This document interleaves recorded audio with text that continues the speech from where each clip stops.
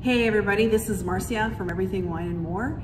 I am the Vintage Room Manager here and welcome to another introduction video. So up until this point you've been learning about grape varieties, really important international grape varieties such as Sauvignon Blanc and Chardonnay and Cabernet. Well, now we're taking a break from that and we're going to do an introduction to Italian whites. Probably one of the most misunderstood categories of wines are Italian whites because most people think they taste the same. There is a lot of bitter almond in some of them, that is true, but there's a lot of fantastic indigenous white varieties coming out of Italy, and the wines that come from them are fantastic, and some of them are even ageable. So let's take a little trip from north to south through the country of Italy and look at some of these white wines. We're going to start off in Piemonte, of course, in the northwest corner here of the country. There's a lot of native grapes, and one of the most famous ones is Arnese. So in the Roero region, which is just on the left side of where Barolo is, they make this beautiful grape called Arnese. It tends to have a lot of body, a lot of mouthfeel to it, and some notes of white flowers. Yes, those almond notes, but some peach and apricot and a really full mouthfeel. And we've got a couple examples of that, not just from Roero, but from Langhe, which is a bigger region as well that features the Arnese grape. Further north, still in Piemonte, they have another quality grape called Erbaluce. Erbaluce comes from the Caluso region, and if you look at a detailed map of Piemonte, it's in the north part. It's a grape that wears many hats. It can be a sparkling, it can be a sweet passito wine, or in this case, a beautiful still white wine that has a lot of minerality, high zippy acidity, white flower, apricot, and chlorophyll. It's just gorgeous. So if you want something different, come in and try an Erbaluce.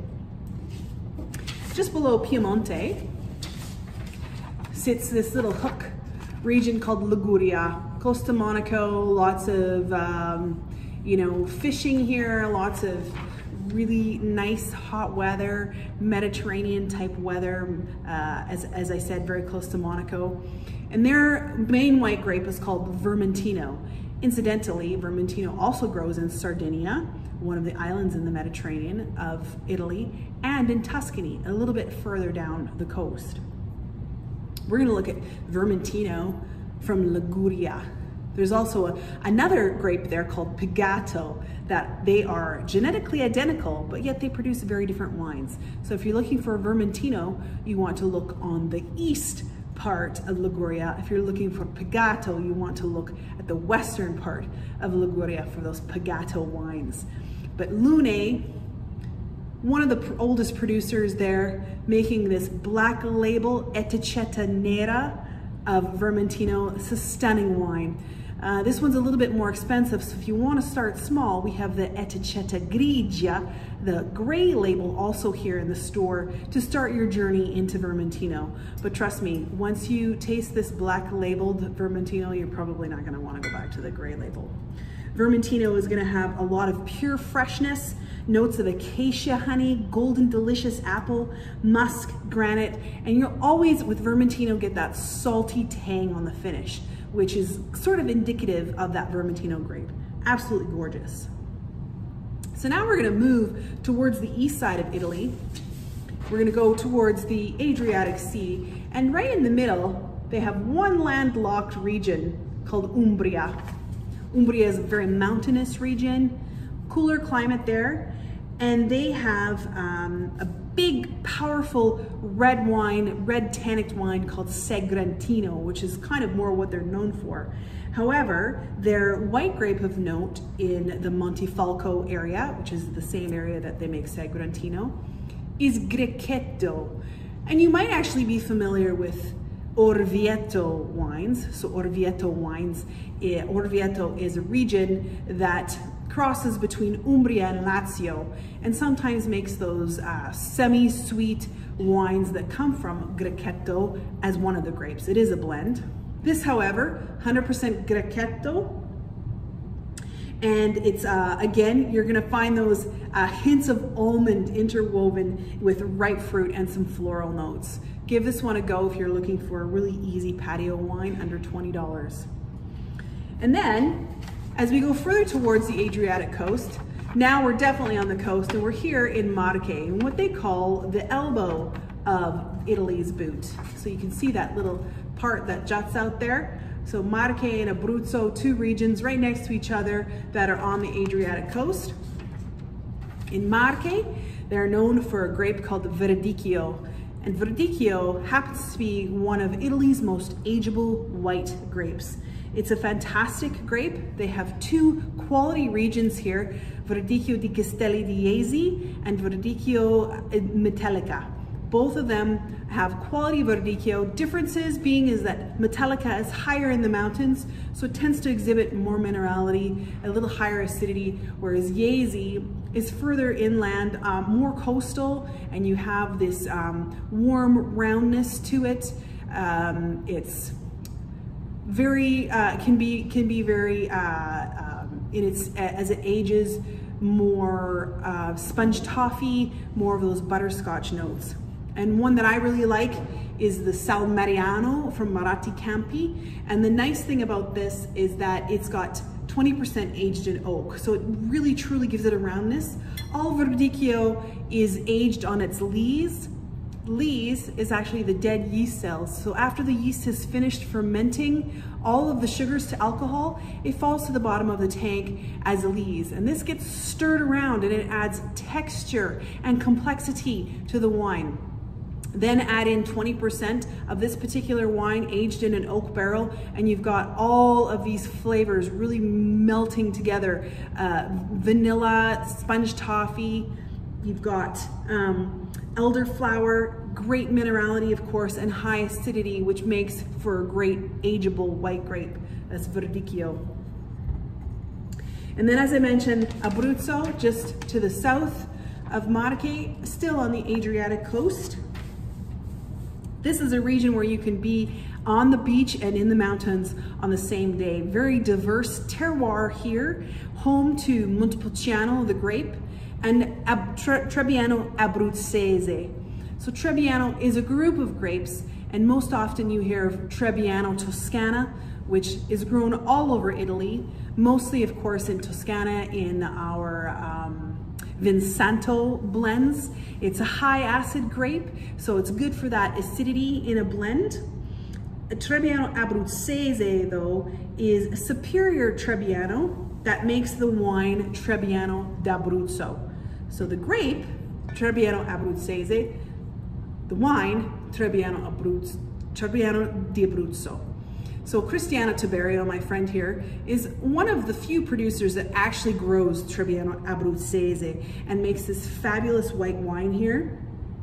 Green apple, apricot, orange blossom fill your nose and palate, and the zippy acidity here makes for a great food match, from fish to even bigger meats like pork. All right, so now you're gonna get in your car and you're gonna take a little drive from Abruzzo and you're gonna go back to the west to Rome, the capital of Italy, which is in Lazio. So Lazio here, we're back on the west coast. Of course, Rome, the capital city, and the home to the Bellone grape. So Bellone, a native grape of Lazio, a high quality white grape that is grown there that makes this again, ageable white wine.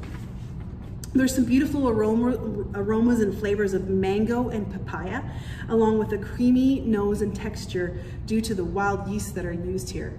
So I tell people that if you like Chardonnay, you might like Bellone. Keep going down further until you go to Basilicata, which is in the instep of Italy's boot. This little region here between the toe and the heel of Italy's boot is called Basilicata. A lot of extinct volcanoes here. It is the home to the Aglianico grape. And because there really is not a lot of other grapes really of note that we know about, Aglianico can do many things. Red, rosato, and in this case, a white Aglianico. In fact, this is almost a Blanc de Noir. It is a Blanc de Noir. It's just made from the juice of the Aglianico grape. And this is from Madonna della Grazia del Luconoe. This is honestly one of my favorite wines. I love the minerality of this wine. Lots of pear, acacia flower, golden delicious apple. And this, to me, is a great summer wine. So if you haven't tried this, please do come in and grab a bottle. It's under 25 bucks. Great value, great wine. And since we're talking about that heel, Puglia is the region of Italy's heel here, this long skinny one. It's got water pretty much on 3 sides here.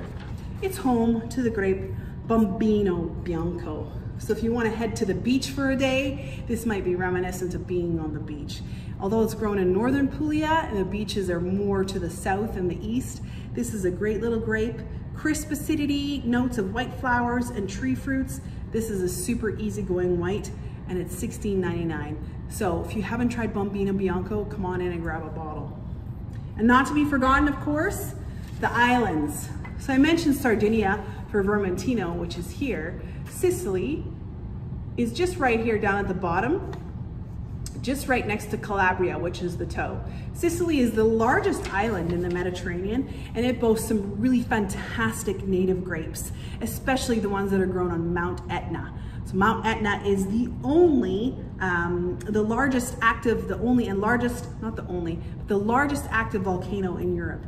And grown very high on the slopes of this smoking gun is this white grape called Caricante, up to 1,000 meters, in fact, that it can ripen. So on this, again, another highly ageable white grape. This is the Etna Bianco from Pietrodolce. Their winery is located on the north slope of Mount Etna. And this is an incredible wine with citrus notes, golden delicious apple again, and of course that minerality that comes from being so high up on that volcanic soil. Crisp acidity. Caricante is just a fabulous, fabulous white grape.